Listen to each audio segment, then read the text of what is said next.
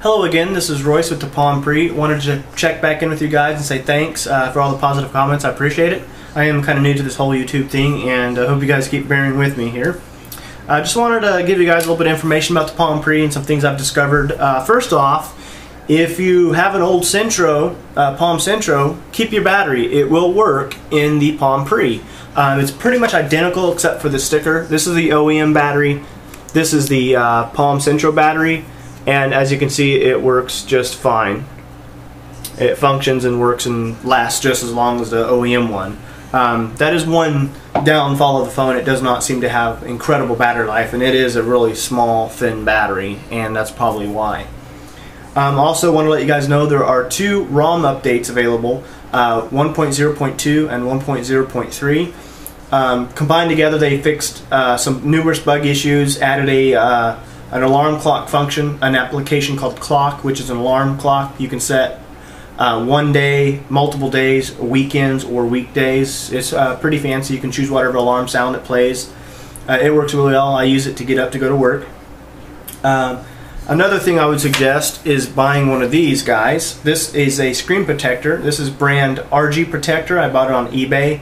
Bought 4 of them for $6.49 with free shipping. I know it sounds a little bit expensive for a piece of plastic.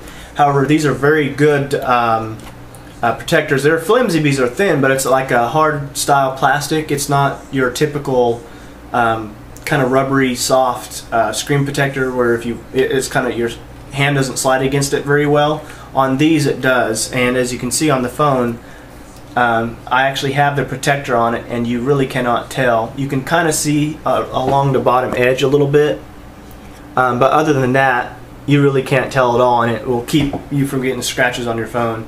I like to take very good care of my stuff, and I'm sure you guys do too, and that's one way of doing it, is to get in a nice little screen protector. Also, I went ahead and bought the Touchstone charging dock. This is the back cover for it. I don't actually have the dock handy with me right now, so unfortunately I can't show you that right now.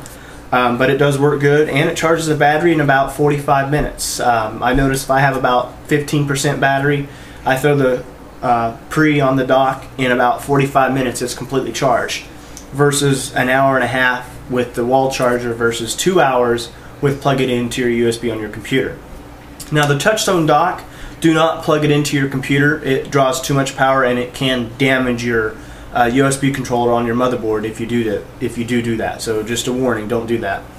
If you have any questions or comments, feel free to ask. I'll be more than happy to try to answer them as soon as I can. I do want to thank you guys again for the positive comments and watching my videos. I appreciate it. You guys have a great night.